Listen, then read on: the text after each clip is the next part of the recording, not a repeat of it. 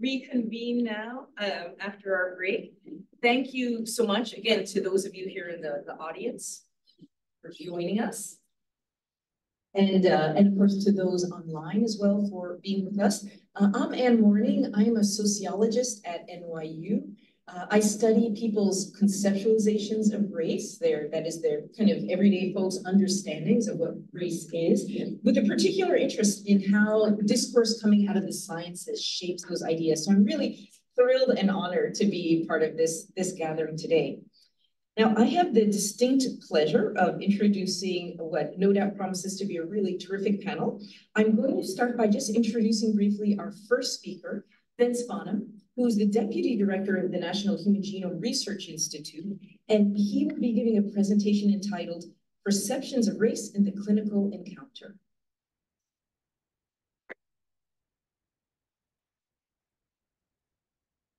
Well, first, I just want to say thank you to Wendy and the planning team for the invitation to be part of this great symposium today and to see so many colleagues and have an opportunity to be part of this discussion.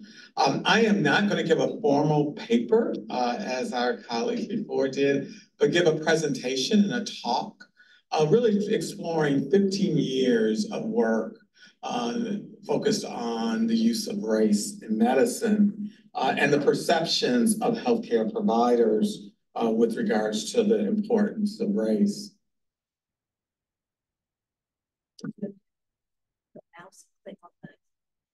Just click on the screen. So my work over the last more than 15 years at the National Human Genome Research Institute has included really studying how healthcare providers think about human genetic variation and race and use it in clinical practice. And thinking about the use of race has changed over that period of time and thinking about what is happening within the field of medicine. And the understanding of the conflation of race and ancestry in understanding and clinical decisions, and how, particularly in the last few years, there's been a focus with regards to clinical algorithms related to race and the importance or the challenges and limitations of use of those. And then I will argue that within the last 6 years, we've had a really reckoning within medical education around the use of race that is important to today. But if you look back, and my original work, first paper in this area was published in 2009, and actually the work goes back to just at the completion of the Human Genome Project and thinking about what does this mean when we have this conversation within the field of genetics and genomics that race doesn't exist. But providers see race as extremely important with regards to clinical decision-making to explore and to understand how physicians and other health professionals think about this work. So I'm going to put my talk today in the context of that original work that we did, where we actually conducted some qualitative work with physicians, all general internists, primary care providers. We made a decision that primary care providers were an important area to study with regards to the use of race in medicine. And our original work was qualitative, where we conducted focus groups of general internists. We conducted 10 focus groups of self-identified Black or African-American physicians and 10 groups of self-identified white American physicians. And the moderators of those groups were general internists of the same self-identified background. So these are doctors talking to doctors about the use and utility of race in medicine. And this work, which I did a lot with my colleague, Dr. Cheryl Sellers, a sociologist in Miami, Ohio, where we really were seeking to explore understanding of just how race is of utility to physicians in their clinical practice.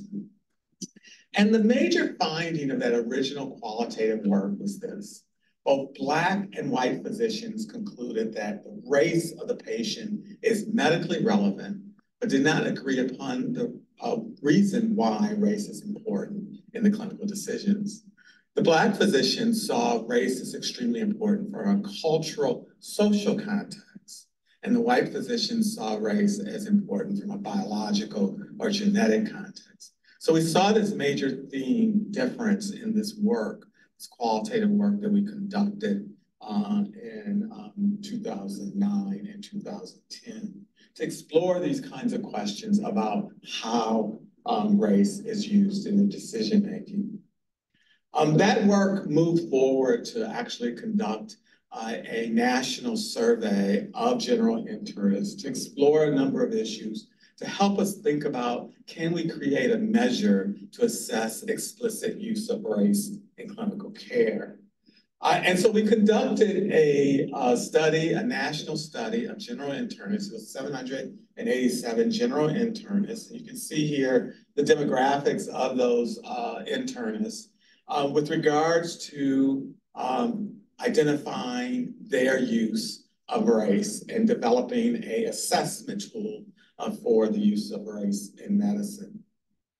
Out of that work came a number of papers that were important to really kind of question about the relevance of race in medicine.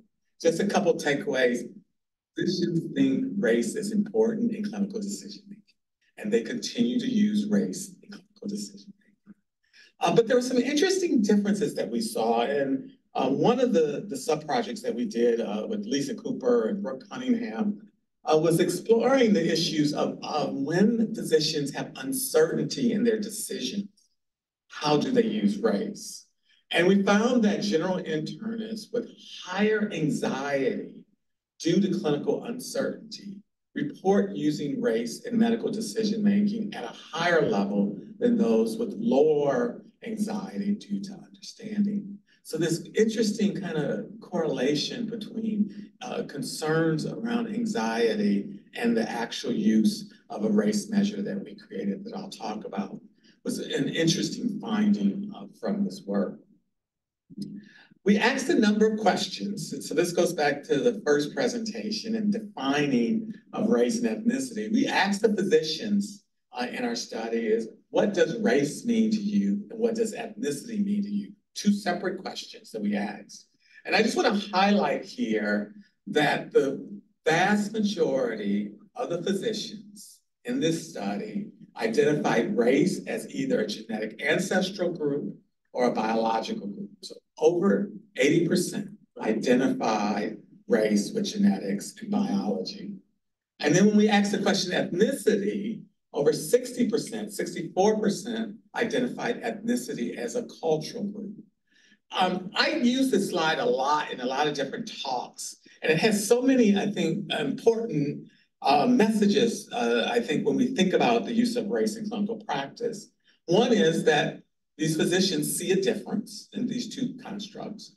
But the other one is to think about the medical literature, and that so much of the medical literature talks about race and ethnicity, or race/ethnicity, and this conflation of these constructs.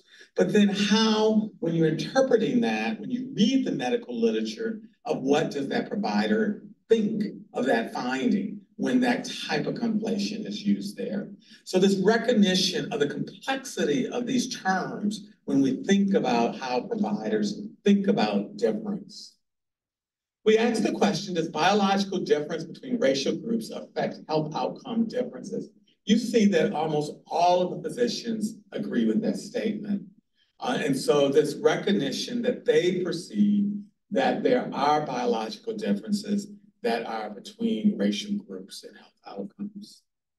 But then we asked a different question, and this really, I felt good about this, in that we didn't see the same identical answer. When we said, is race the best proxy clinicians have to identify genetic effects on health? You see a different spectrum of responses from these physicians, and that there's clearly more of a difference in views and opinions about the importance or whether race is the best proxy in clinical effects and genetic effects on health. So out of this work, we conducted initially a pilot study of our survey with approximately 350 physicians, and then our national survey.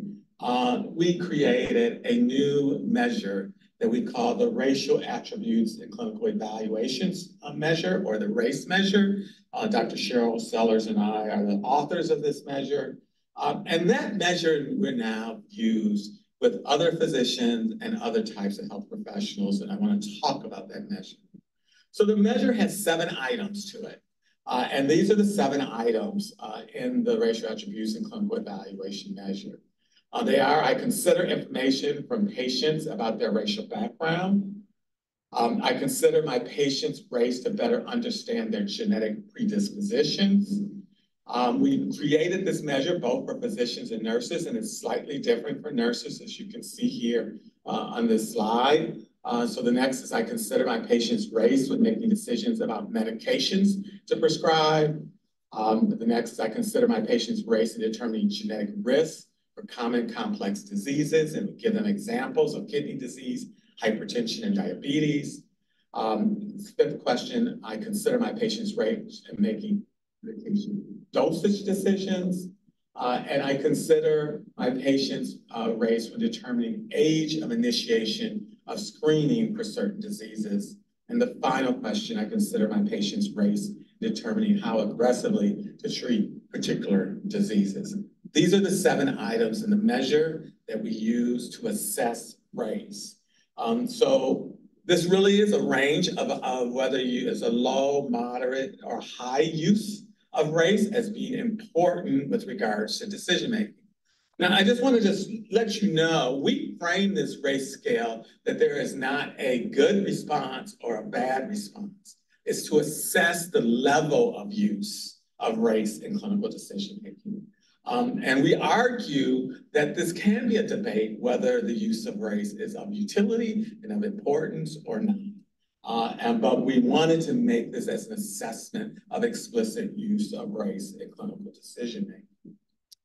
We've now used this measure with a number of different types of providers. You see the original work with the general internist. You can see the mean score, the range is 0 to 28. And you see the mean score in our internist in 2010 was 13.5. We conducted a study with nurse practitioners in 2012. You see that's a higher mean score, and then we can talk about that from a perspective of a number of issues at 15. Then primary care residents in 2019. These were both family medicine physicians and general internists, but all residents. And you see the mean score of 12.8. And then our most recent work, which was done with family medicine docs in 2021, and you see 10.6.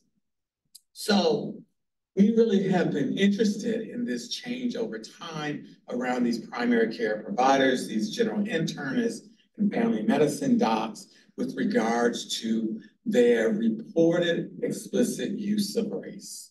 And you can see here that we did see a significant difference over time that exists, which also can be based on specialty. So there is the issue, is this specialty, is this time, what is going on with regards to this change? But I want to highlight one item in our questions, is that there was one item that there was no change. The item that did not reveal a significant difference between general internists and family medicine physicians was: I consider information from patients about their racial background. So this continued importance of patients' racial background in the providers' clinical decision-making and care of their patients. And so this is, I think, an important statement of looking over this 15-year period, that race continues to be important in clinical decision-making and in clinical care. So let me now look forward to today. And this is work from 2022 and 2023 that we've conducted. The most recent use of the race scale was with family medicine doctors in collaboration with Dr. Oka, who is an assistant professor at University of Minnesota, where we looked at and used the race scale, but we also had a couple other questions about the physician's beliefs. We asked what are the reasons why you see differences health disparities and differences? Is it genetic variation? Is it cultural difference? Is it social conditions? So taking the question of their beliefs about why we see differences with regards to health outcomes, as well as the explicit race measure that we created. And we saw both for those physicians that believe the causes of these disparities is genetic variation, as well as cultural differences, had higher race scores. And those that said that the cause of these differences were social conditions actually had lower race scores. So this was an interesting finding of this connection between the beliefs of the provider and the reported use of race. So I want to just put some context that I think is really important when we talk about race in medicine, that I actually think what has happened over the last 4 years is really a change in conversations. We have authors in the room who wrote very important papers that came out in 2020 during COVID, the quote, racial reckoning, the murder of George Floyd, all the things that were happening in our country. But that there was a lot going on in medicine, and particularly from medical students and residents challenging the use of race in medical education. And this was both in the medical literature, in the scientific literature, in the conversations, and in Congress, that were questioning professional societies about how they were using racial algorithms in clinical care. And so there was this conversation that has happened around the appropriateness of race in medicine, and the work by Dr. Vaz and Dr. Jones here, hidden in plain sight, that it's gotten cited in so many studies in so many places, really kind of explores this issue of challenging, do we need to rethink how clinical algorithms use race and race correction and understanding that. And I think so. I think that there's clearly a shift that's happening here. And one of the things that I think we need to do is we need to study that shift. And the study is that change occurring within clinical decision-making and how race is influencing activities within clinical care. And so that has led to the most recent work that we have that's ongoing within my research group. I'm working with Dr. Anitra Prasad, who's a resident here at Penn and was a former fellow in my lab, one of my current postbaccalaureate fellows, where we have a study, which is a qualitative study, examining the use of race in clinical practice that's ongoing. And the objective of this study is to evaluate the perceptions of 3 distinct physician groups: cardiologists, obstetricians, gynecologists, and pulmonologists, towards the utility of race correction within routine clinical testing and assessment. We've collected the data on this. These were semi-structured interviews with 30 physicians, 10 from each subspecialty, and that our work is ongoing. So I am not able to provide you kind of final analysis, but I want to share with you some quotes from this work. And just to give you context of thinking about what I call today, thinking about the last couple of years and what these physicians had to say. So we asked the question, how do you collect race and ethnicity information about your patient? And these are a couple of the quotes. Oftentimes, it's just from us looking at the patient, physician-wise. I kind of guess what they fit. Now that I think about it, I feel like, that's sort of like something that maybe I should change in my practice.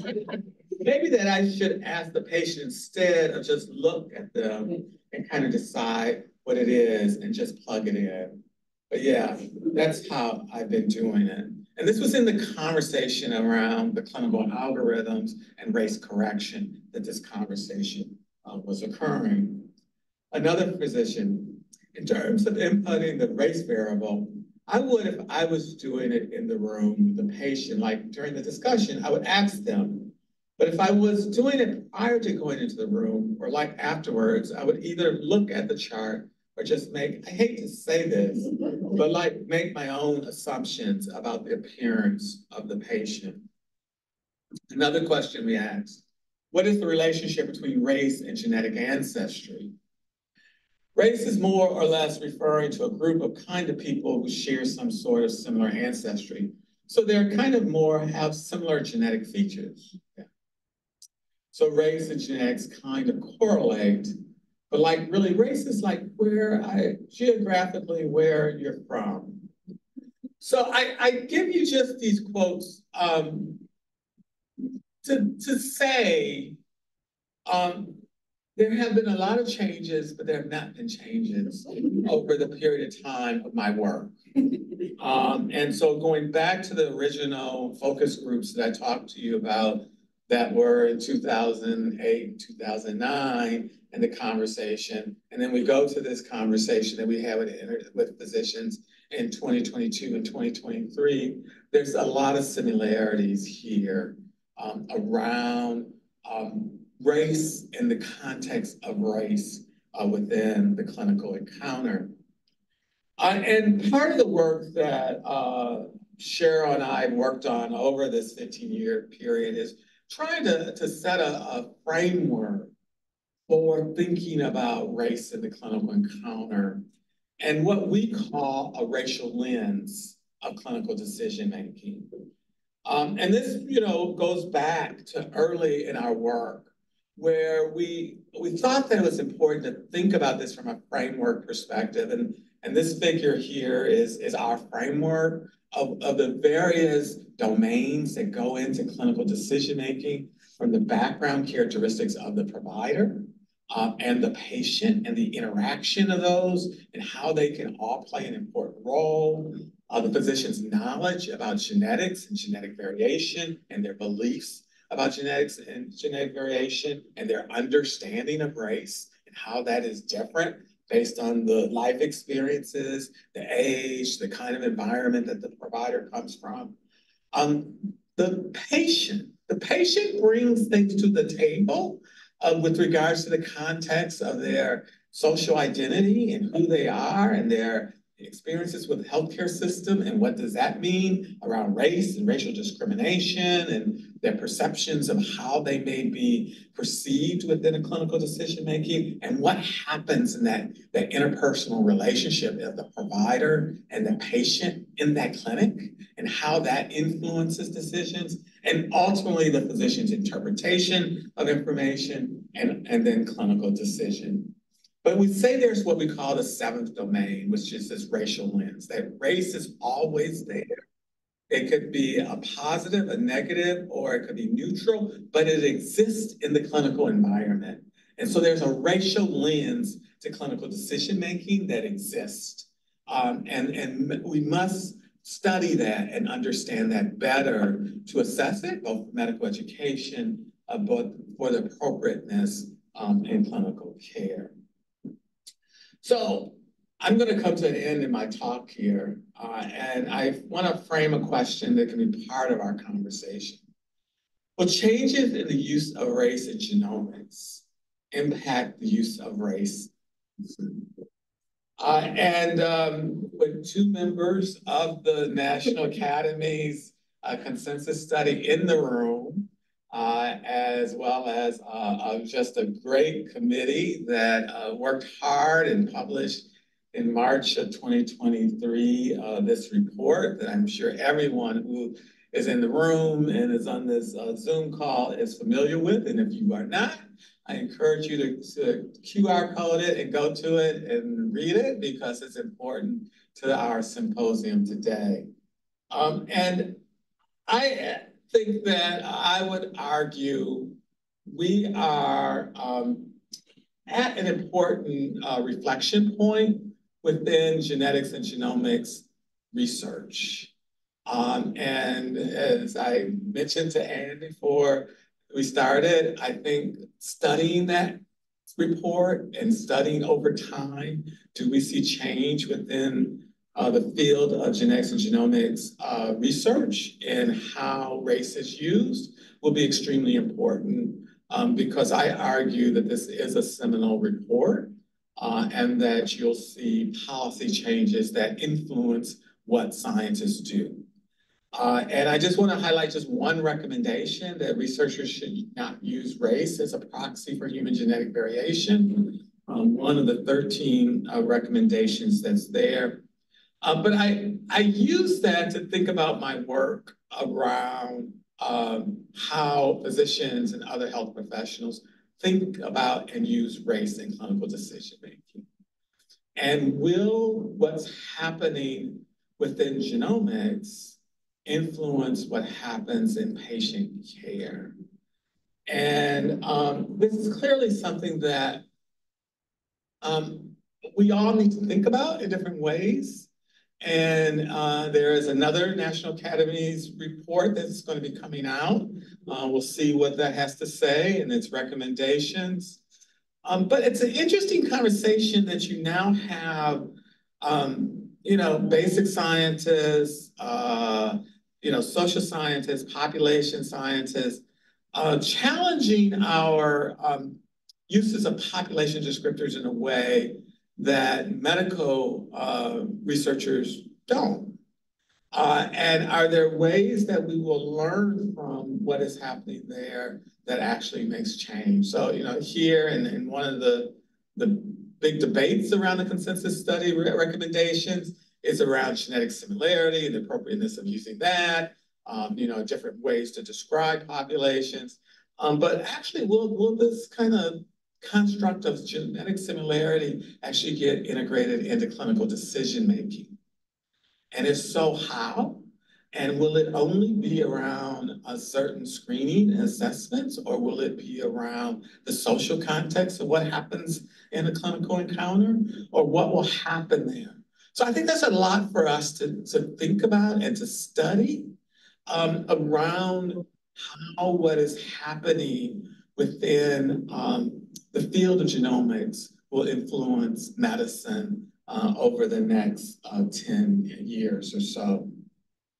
So I just want to have a quick plug of an advertisement for everyone before I end, that on May 28th and May 29th, the National Institute of Health, it's 7 different institutes, centers, and offices are holding a workshop, Population Descriptors for Legacy Genomic Data, Challenges and Future Directions. It's focused on legacy data and population descriptors, recognizing that there are numerous databases, studies that have been conducted that are not new and changing how population descriptors are used, but are historical. How do we use those and communicate those in a way that is more nuanced and appropriate for where we are in 2024? So I encourage you to come to this virtual workshop, to register for it, and to attend and participate, because I think this is an important part of the ongoing conversation that's happening about how to consider the consensus study report and how it's influencing the future of genetics and genomics research. So with that, I just want to acknowledge some of my colleagues who are part of the research that I shared and presented today, and my colleague who helped me in thinking about this talk today. So with that, thank you.